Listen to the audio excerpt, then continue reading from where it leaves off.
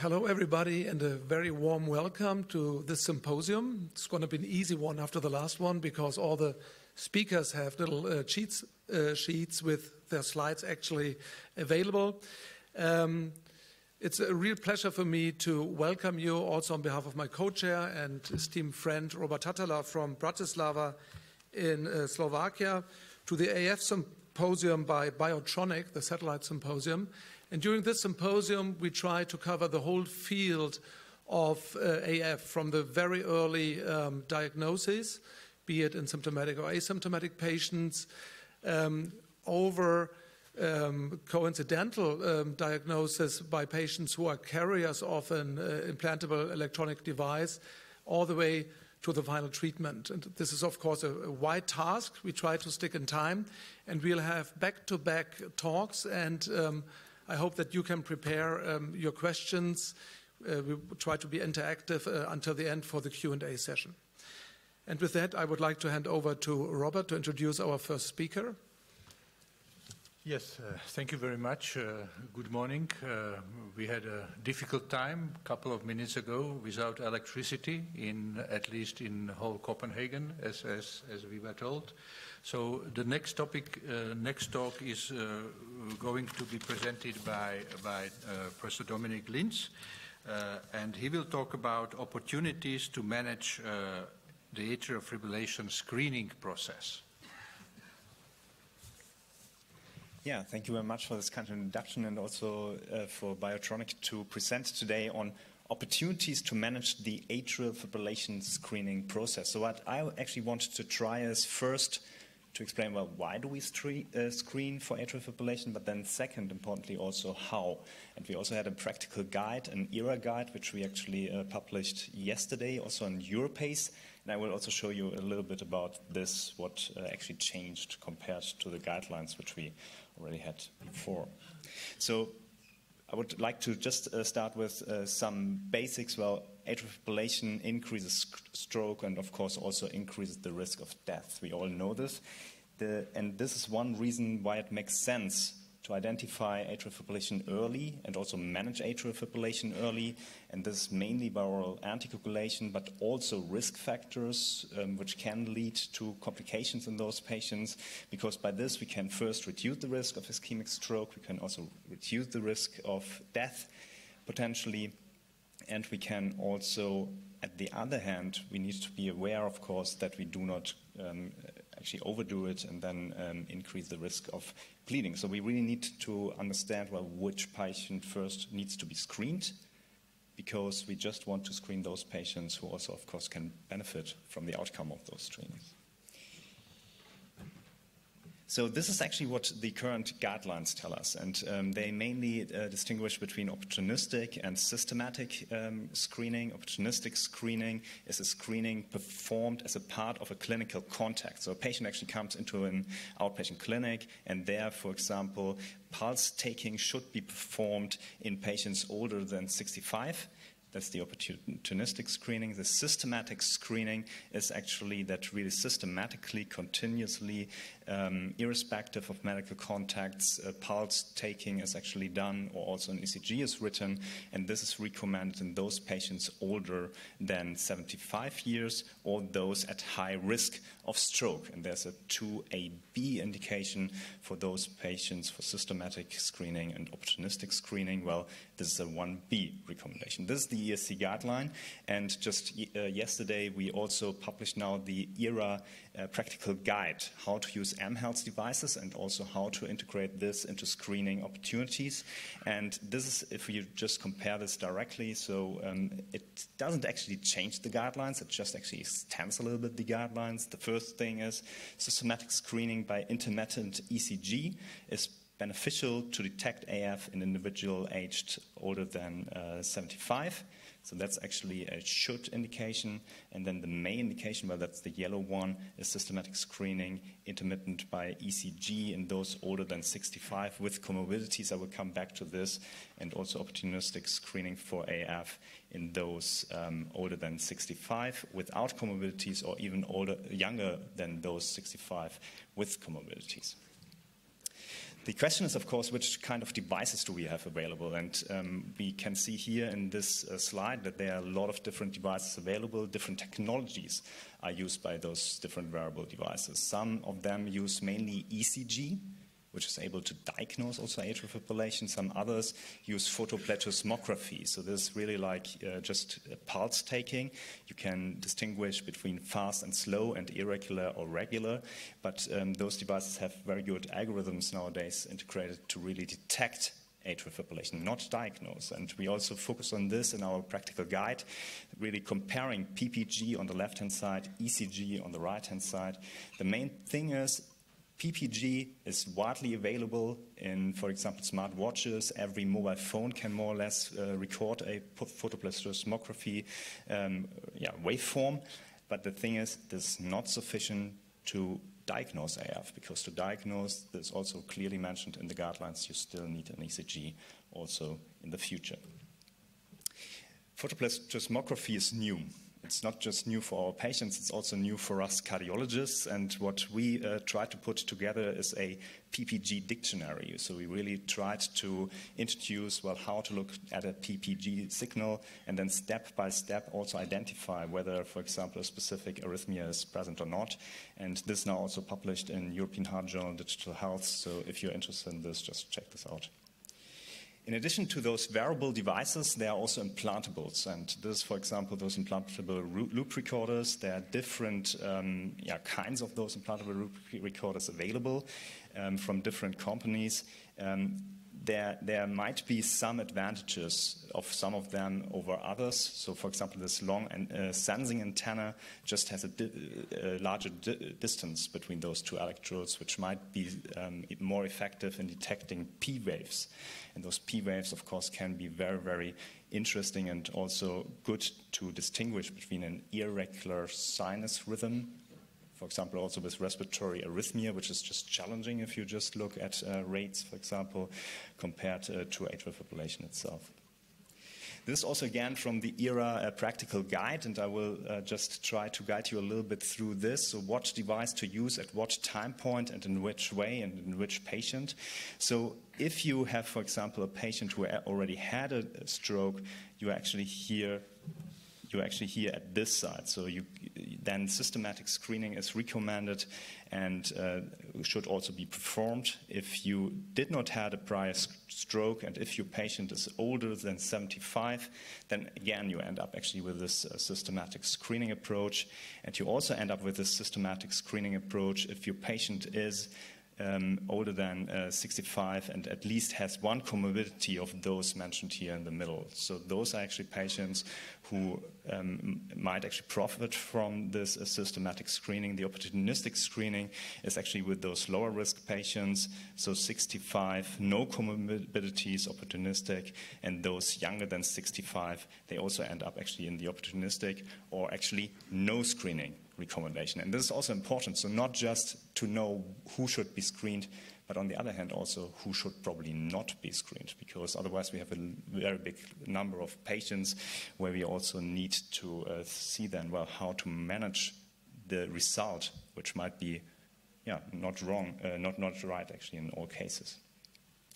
Another thing what I would also like to stress here is the difference between PPG, photoplethysmography, and ECG. And the thing is which device to use. Well, I think if you have a lower risk patient where it is very unlikely that this patient actually has atrial fibrillation, but if you nevertheless want to exclude atrial fibrillation, for the exclusion of atrial fibrillation, even for a longer period of time, photoplethysmography can be very effective. Because it's not about diagnosing, it's actually about exclusion.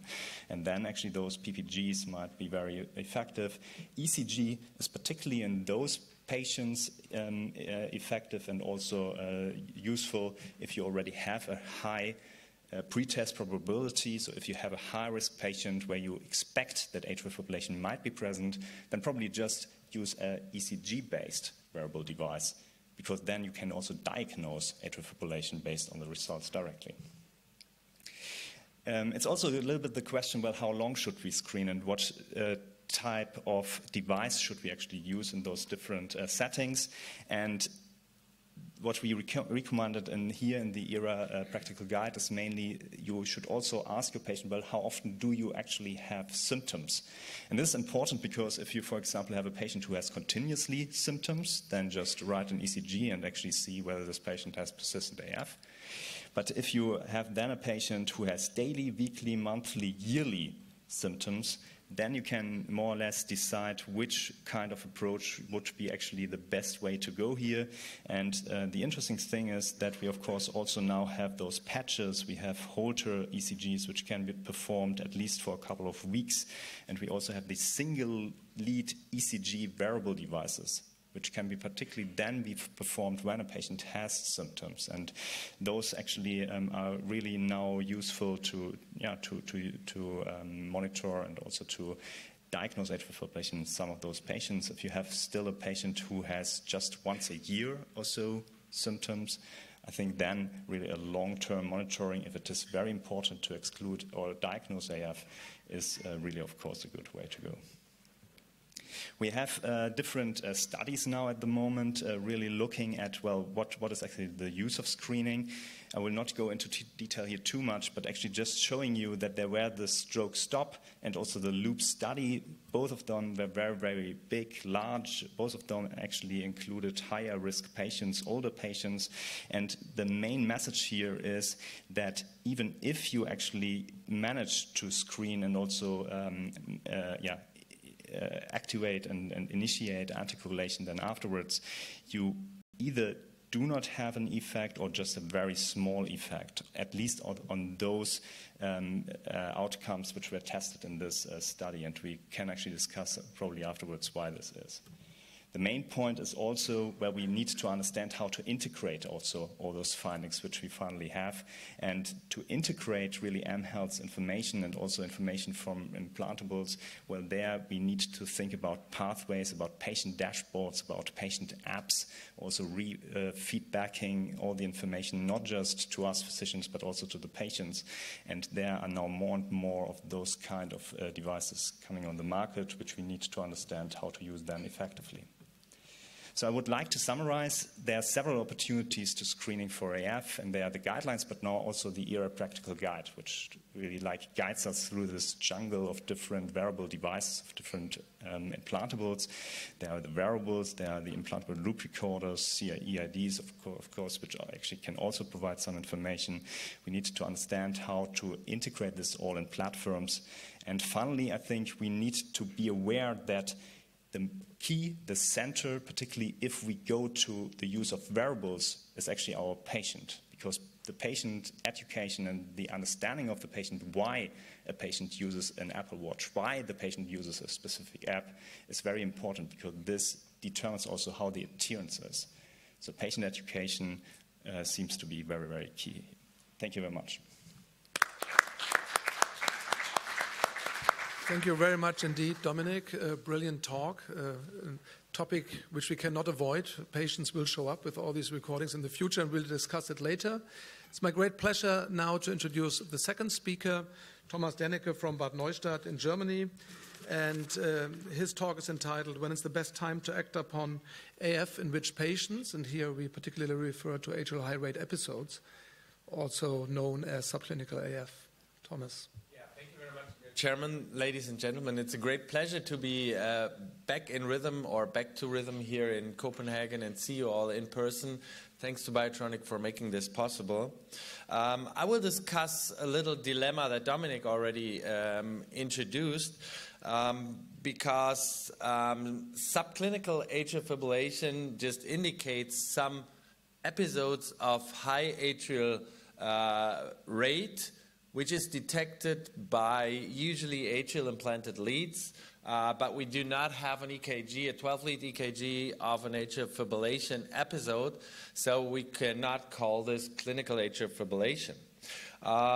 Even though we would wish we could have a clear recommendation on what to do with these patients, we just don't. So we will discuss that later on, that we're just missing that scientific link to what to do in patients with atrial high rate episodes. When talking about those ICD patients who have atrial high rate episodes, we have to be aware that this is really two things: atrial fibrillation on the one hand, and reduced left ventricular ejection fraction on the other hand, that are often combined and often beget each other. So they have the same comorbidities, they have the same electrical and mechanical remodeling processes, which means that the one just begets the other, and we can diagnose atrial fibrillation in at least 30% of those patients who have a heart failure with reduced ejection fraction. And even more, the more severe the reduced left ventricular dysfunction is. In ICD patients, we can see unrecognized AF in up to 60% of the cases, and most of these episodes, especially if they are very short, are asymptomatic. So it makes sense to discuss this with the patient and just monitor implanted devices for these episodes. If we diagnose atrial fibrillation in patients with heart failure, this implies the urgent need for therapy in this cohort. That means we need to potentially optimize heart failure therapy.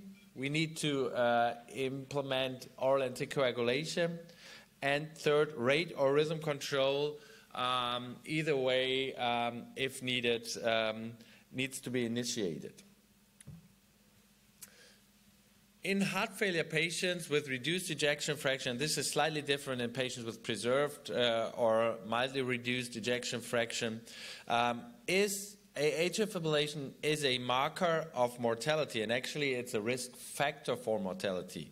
The difference is that a risk factor is modifiable, and we've known from current catheter ablation trials that actually we can change the outcome of these patients by effective rhythm control. So these studies all indicate that actually AF in patients with heart failure increases mortality by a factor approximately 50% higher.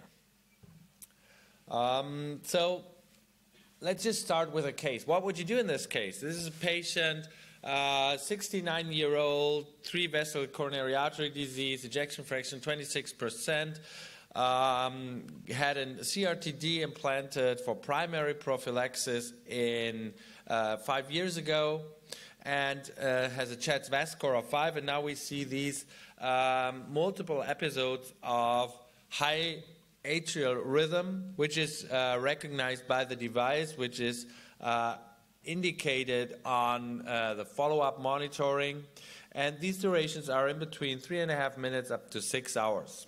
So no EKG.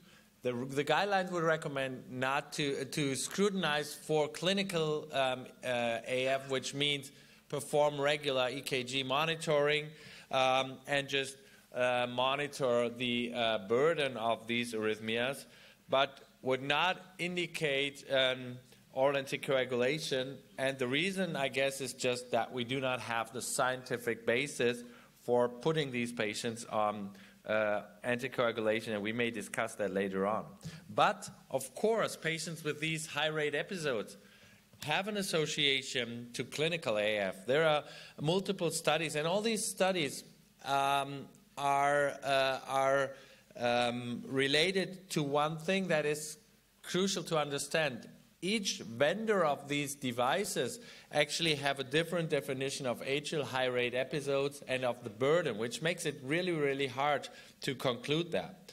But subclinical atrial fibrillation or atrial high-rate episodes is associated with a 6-fold increased risk for clinical AF, and the longer these episodes are, the more likely or the stronger is the predictive value of documenting true atrial fibrillation. So there's a clear relation between those two. And also atrial high-rate episodes, even if indicated to be subclinical AF, are associated with an increased risk of stroke. There are multiple studies, and they are all listed here, as you can see.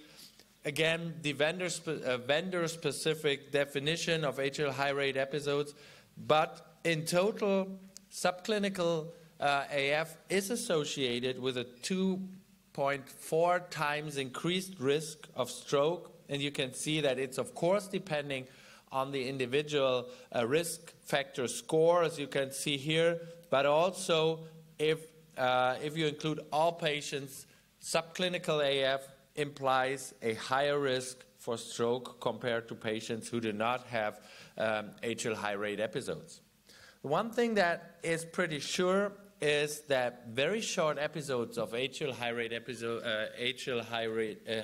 high rhythm, less than 6 minutes, appears to be associated with a very low stroke risk.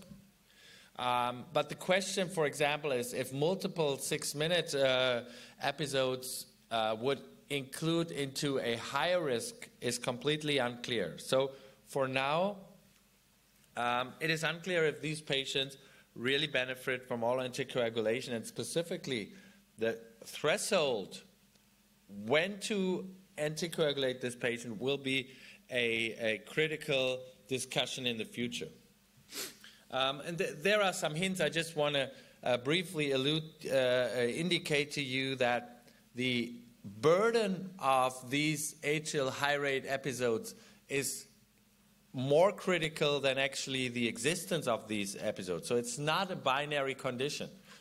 Again, atrial fibrillation also is not a binary condition. It's either there or not. It's more the burden of atrial fibrillation or the burden of these atrial high rate episodes that is important for the risks associated with this. I will only focus on the stroke risk because this is easiest and at least to some degree well studied. So in this study, which has pooled data from prospective device trials, actually indicates that 1 hour per day of atrial high rate episodes is associated with a high risk of stroke. As you can see here, the risk increases from having up to 1 hour to 1 hour or higher daily atrial fibrillation burden or atrial high rate episode burden. On the other hand, the ASSERT trial, again, depending on the individual vendor-specific definition of atrial high rate episodes, indicates that the duration of the longest atrial high rate episode is important, and if it's 24 hours or higher, the risk of stroke is comparable to having clinical atrial fibrillation. So I think putting this all together, the arrhythmia burden is critical, and this can only be identified if we have continuous monitoring of the arrhythmia burden.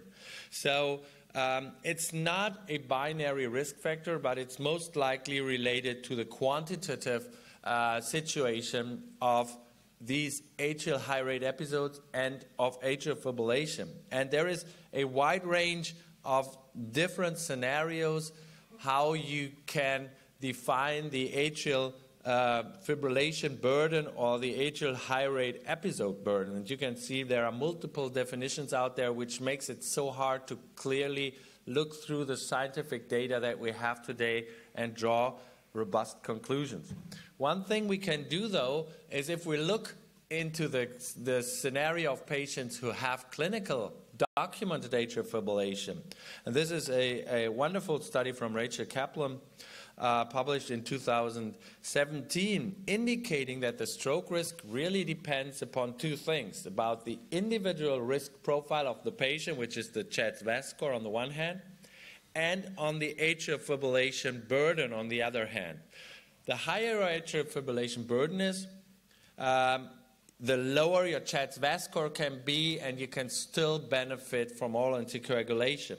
So if you have a CHA2DS2-VASc score of 2 and you have an AF burden of 24 hours, you should get anticoagulation. If you have a CHA2DS2-VASc score of 3 but only of 2 but only have shorter episodes of atrial fibrillation, you may not benefit from oral anticoagulation. So it's really a relation of AF burden on the one hand and your risk profile on the other hand.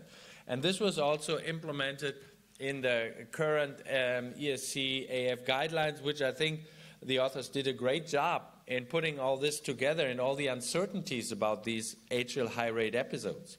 So there are some things that you need to consider. Longer episodes are associated with increased risk of clinical atrial fibrillation and stroke. So an episode longer than 6 minutes would be associated with major adverse events. On the other hand, these atrial high rate episode burden is not static. It may change day by day, and this implies that we really need to continuously monitor our patients for the change in burden of atrial high rate episodes. And as you can see, just coming back to our patient that I presented, having a chest VAS score of 5 or higher would pose a high risk, especially if you have long episodes of atrial high rate rhythm, and this would lead you to considering all anticoagulation also in this cohort, even though we do not have any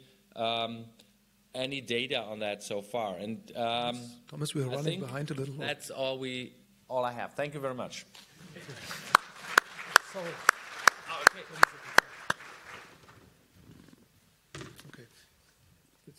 okay, thank you very much. Unfortunately, I mean, it's a great, it's a really broad and wide topic, and we want to have time to discuss it. That's why I hope you don't take it too serious that I interrupted you. And it's my great pleasure to introduce Isabel Deisenhofer for the last topic, which is now actually on state-of-the-art opportunities to treat atrial fibrillation. So we are in a different field now. And Isabel, also to you applies, unfortunately, we are a little behind already. It'd be great if you could stay in time. I try to. I give my very best. Yeah, so I think what you heard about the management of AFib already is always true, and we always have these two choices, rate or rhythm control, and very depressingly, our options, what to do then in rate and rhythm control, are a little bit similar because we have medication and we can ablate, but of course we ablate with very different targets when we want to do rhythm control, because we would then perform a PV isolation to really eliminate atrial fibrillation. And currently this decision is mostly based on symptoms. So what about these asymptomatic subclinical atrial fibrillation and the assumed success or the assumed complication rate in the patient that we want to have for ablation? And I think we have really now enough data, and we should broaden this decision-taking reasons a little bit, because we have good data showing is that we have long-term outcomes that are associated with ongoing atrial fibrillation, as has been pointed out, also heart failure, increased risk for heart failure, increased risks for dementia, and even for mortality. So to do rate control, I think in modern times, maybe you have to justify a little bit yourself why you go first for rate control and not for rhythm control. So if you want to do rhythm control, of course, there's PVI. And I was always fascinated by the question, why is it the PVs? Why are singular ectopics from the PVs inducing atrial fibrillation? And why is that not the case with other singular ectopics coming from elsewhere? And if you look at the data that we have, we know that there is a special point to these ostial areas around the PVs, that antral region. And I'm trying to activate, this laser. So this region here, which I depicted with these small arrows, there has been a multitude of data showing that these antral regions, in fact, is a slow conducting area. And ectopics coming from inside the pulmonary veins to this antral area really hit this functional slow conduction, and then might create micro-reentries. So that our ablation, so the encircling of the PVs, is probably most effective if we really can eliminate also all this antral region and not just isolate the vein deep inside the vein, which is not healthy anyway. But what I want to challenge today a little bit is the notion that probably these PV firings that we see during our ablations sometimes are maybe micro-reentries that really occur at this antral region. And I brought with you a very old tracing. Well, it's from 2013. We did a study at that time where we tried to pace with an extra stimulus from the pulmonary veins to look which pulmonary vein might be especially arrhythmogenic and to isolate this preferentially. And what we looked for with these extra stimulus was the degree of decrementality at the respective antral region. And you see here a tracing from the left inferior pulmonary vein. Here up is the right inferior, and we paced within that left inferior pulmonary vein. And you can appreciate in the next, with these arrows, that we had a basic train cycle, and then we have this extra stimulus introduced here. And then a lot of things is happening, which I think is extremely interesting. The one is that we have this very, very delayed response of the atrium. You see that we pace inside the PV, and while normally in the base cycle, the atrial conduction to the atrium is very fast, here with the extra stimulus, it lasts a long, long, long time. And look at this tracing here. You have this small response, and then you have sort of a micro-reentry that is activating that vein.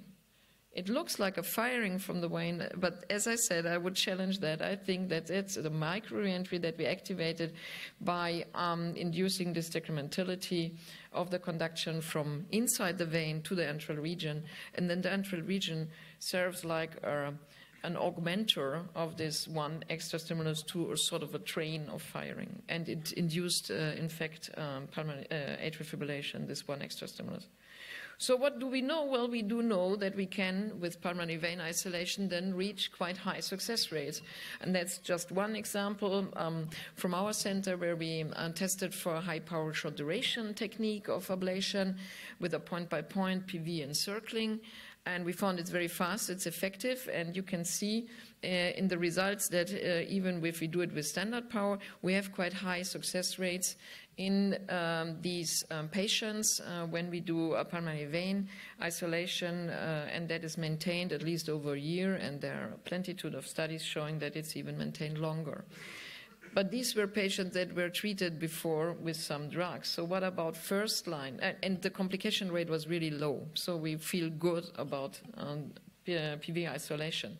But what about first line ablation? And we have two trials that were published recently. We have some trials in the past that showed us, yes, also in first line therapy, we have very good results with PV isolation, and we can cure a lot of patients from atrial fibrillation. And this was put together in a recent meta-analysis, taking together the data from cryo and RF versus antiarrhythmic drugs. So you see this sort of triangle of treatment that we have, and what this meta-analysis could show is that pulmonary vein isolation is significantly better than antiarrhythmic drug treatment to cure somebody from atrial fibrillation, or to eliminate atrial fibrillation, at least in these patients, for a certain time.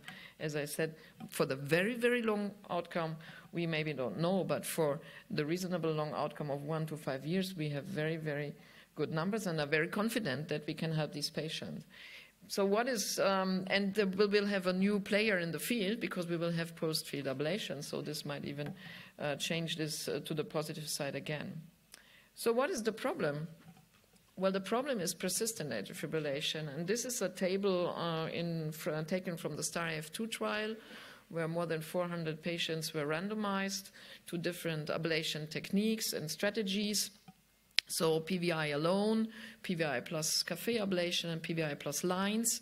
And I just highlighted the traditional endpoint that we normally have when we look at ablation trials and the results of ablation trials in atrial fibrillation patients. So freedom from any atrial tachycardia, not only atrial fibrillation, but any atrial tachyarrhythmia after one procedure without antiarrhythmic drugs. And even in the best group, which happened to be the PVI group in this study, you see that we cannot reach more than 40%. That's not totally devastating, but it's not where we want to be, I think. So I think we have a problem there. And the problem is what we would call the substrate. So what is it? What maintains atrial fibrillation? And by this keeps the patient in atrial fibrillation and prevents that our ablation is successful. And there have been a lot of approaches to what is substrate. And I think if you ask 3 electrophysiologists, you get probably 4 answers. So it's really difficult. And I just wrote you the hit list of all the proposed mechanisms and functional changes, fibrosis, rotors, unstable microentries, focal discharges, or the autonomic system. So we have a lot of things that could be addressed then, and how to address these different substrate types best. And as a consequence, we have also a lot of strategies to map and ablate this substrate. So there's an anatomical approach, which is a little bit like one size fits all. We do always the same. And as for paroxysmal atrial fibrillation, where we do always PVI, we hope that we have a reproducible result of this. We have mapping-guided approaches, which are highly individualized therapies, because then you map individually the substrate and try to find out, okay, what will help best in this individual patient. And the next is then extracardioticic pressure. And I just want to focus a little bit on these individualized therapies, because that's the one I like most, and show you one of these. That's the charge density mapping guided possibility with the AccuMap. You, I think, all know the catheter, which serves here as the basis of the mapping.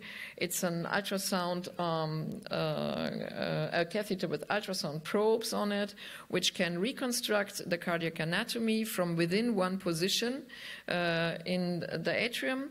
And then the electrograms pick up remote electrograms and do what we call then a charge density map of this atrium. And what we can find then is 3 different local conduction patterns that occur during atrial fibrillation. The one is more focal, that you see here on the left hand. The one is more rotational, but looks a little bit like what rotors looked when we looked at that in Topera. And then what I think is most fascinating is localized irregular activation, where you really see that this is like ongoing chaos, and we just get a hint how this works.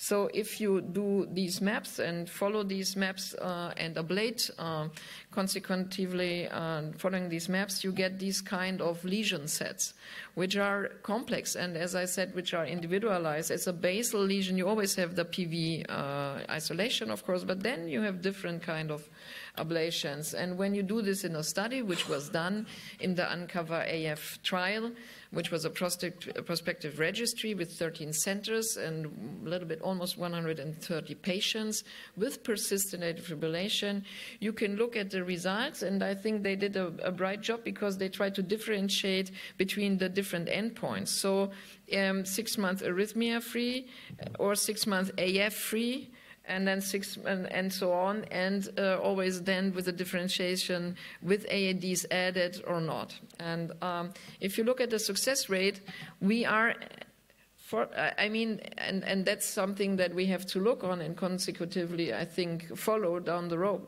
We are much better than the STAR-AF numbers. Still, we are not probably satisfied, but we are 15–16% higher than what we saw in the STAR-AF results.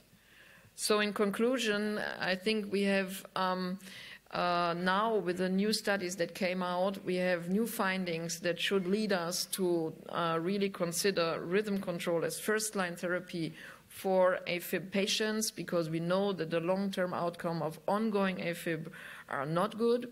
In paroxysmal AFib, I think we have a very robust and very reliable treatment with the pulmonary vein isolation, and we also have very reliable data that pulmonary vein isolation is superior to medication, even in a first-line setting.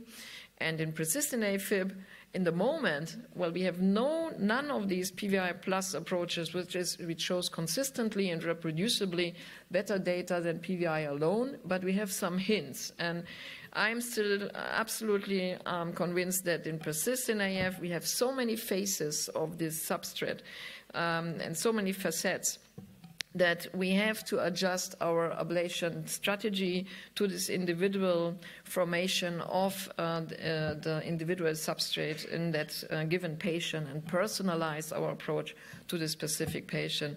And for this, it's then very, very good to have a large toolbox of different ablation techniques, and you just pick up the one that fits to your patient, but you should be able to have lines in your toolbox. You should have electrogram-guided ablation in your toolbox, and you should have also maybe some kind of extra cardiac ablation. Thank you.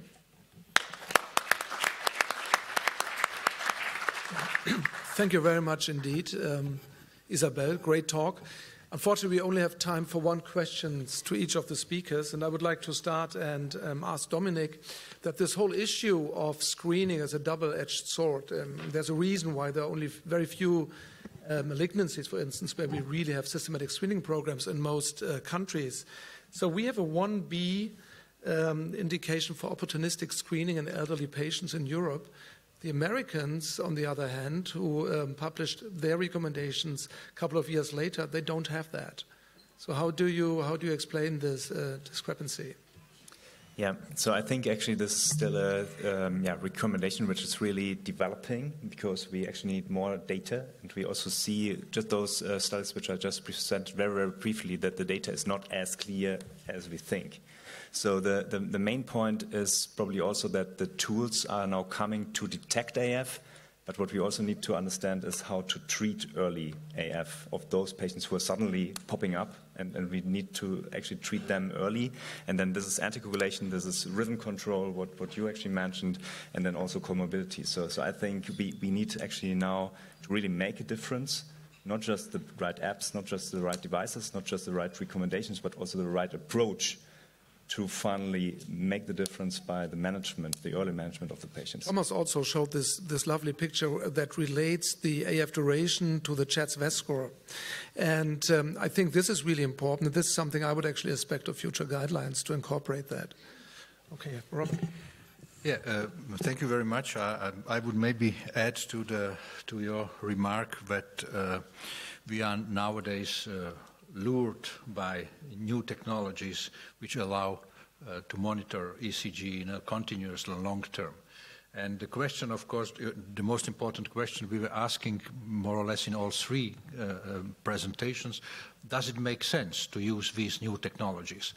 And in order to make sense, some criteria must be fulfilled. The number one, you need the tools to detect it reliably. We have it, more or less.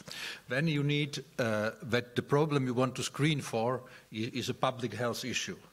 This we know is a public health issue because the prevalence of atrial fibrillation is increasing.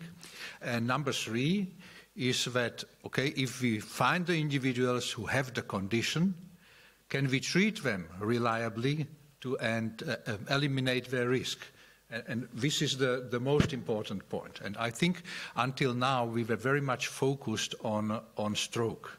Okay, we detect atrial fibrillation, anticoagulate, we have new fantastic anticoagulants, we will get rid of strokes. Certainly not, because not all are cardioembolic, and the LOOP trial, we have discussed it in the previous session, has very nicely shown that. But even if you screen with the latest technology a very high-risk population, what we presumed is a very high-risk population, the outcome was marginal.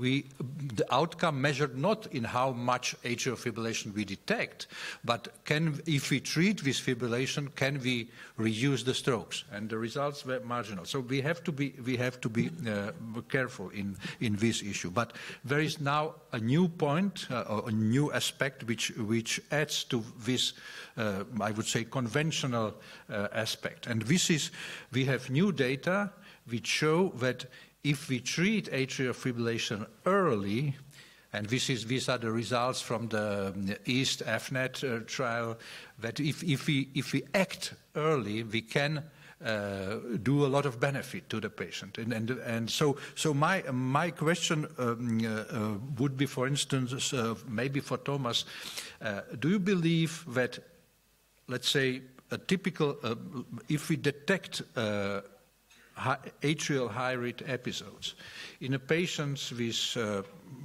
usually these patients who have some kind of pacemakers very often has heart failure with preserved ejection fraction. But when atrial fibrillation goes on top of that, this is probably a major factor which will transform the HFpEF into HFrEF very frequently. Can you imagine an approach, okay, we find increasing burden of atrial fibrillation in patients with HFpEF, and if we ablate it, we could possibly prevent further or future reducing ejection fraction? That's a tough question and a lot of speculation from my side, but I think that most of these patients with HFpEF who get atrial fibrillation actually are pretty symptomatic too, because this is comparable to the hypertrophic cardiomyopathy patients who just feel if they lose their atrial contractile function, they really suffer from that. So I would think that we can, by treating this early, and the question is how do we treat it early? Most probably it's then catheter ablation. I think we can do the patient good. I'm not sure how much, and that comes back to my presentation, I'm not sure how much atrial fibrillation burden is really bad compared to, and how we define that. And so there are so many open questions. I think we just need to make sure that we really monitor these patients for atrial high rate episodes. And if we do that continuously, we will learn a lot about the timely dimension of atrial fibrillation in relation to poor outcome. Thank you very much.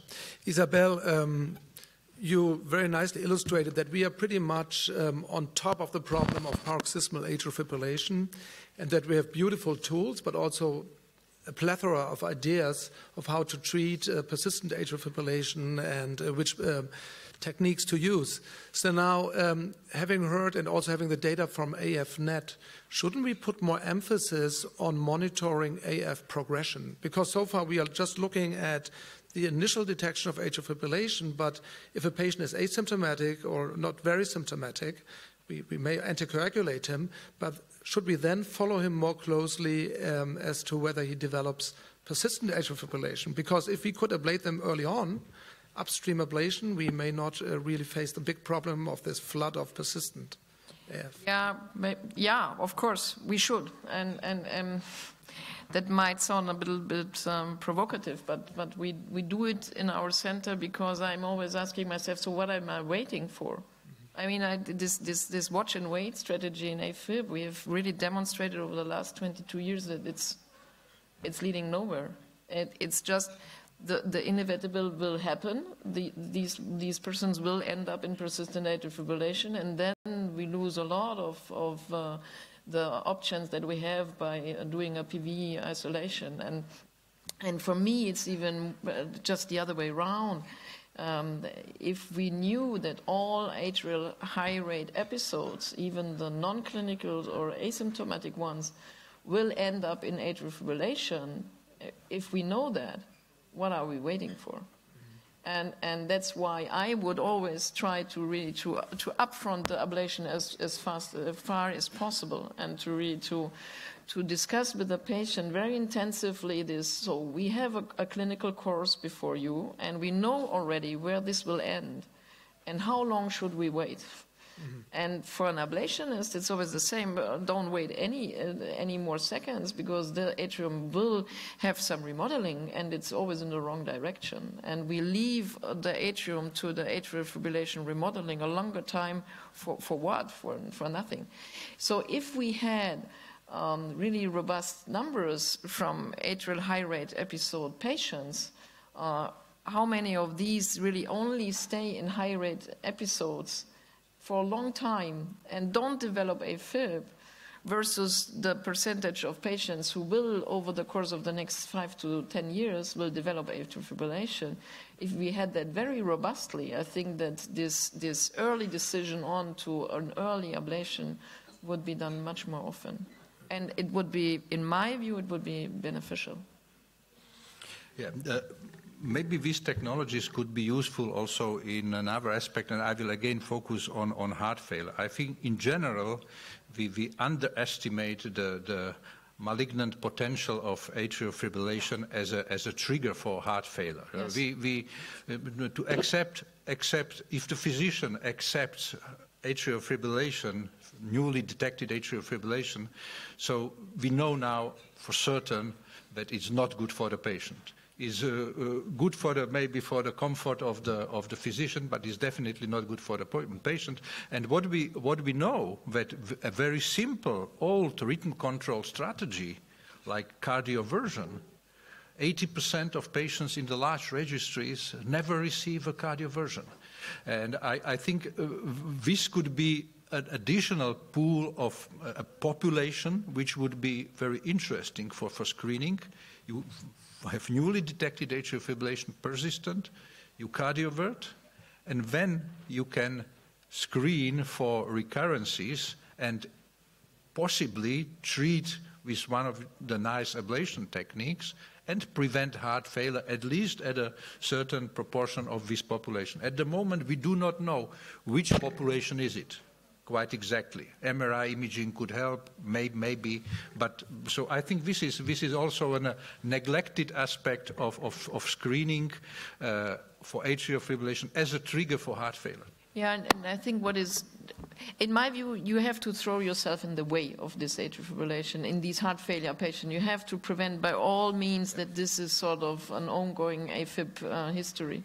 But you can also have then a combination. If you don't want to ablate right now, you can at least give some antiarrhythmics. You should really try to avoid that this is a developing AFib history.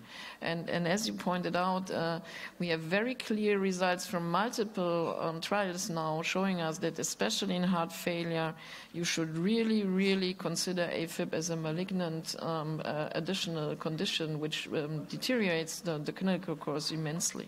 Yes. Okay, thank you very much. Just very, very short take-home message for me. We have all the tools for screening atrial fibrillation now, a plethora of tools. We need to learn how to implement them, and we certainly need to shy away from the perception that atrial fibrillation is either a risk marker or a risk factor. It is both. And we need to have a comprehensive evaluation of the risk of the patient. The whole problem of atrial high rate episodes that Thomas was reporting about in terms of anticoagulation will be addressed and solved hopefully within the next 2 years with NOAA AF and Artesia trials. And the final remark also, Isabel made that very clear. The earlier we ablate atrial fibrillation, the better we are, certainly in terms of our ablation success, but probably also in the outcome for the patient. And with that, I would like to thank BIOTRONIK to make the symposium possible, you for your attendance, and the speakers for the great talks. Thank you very much. Thank you very much.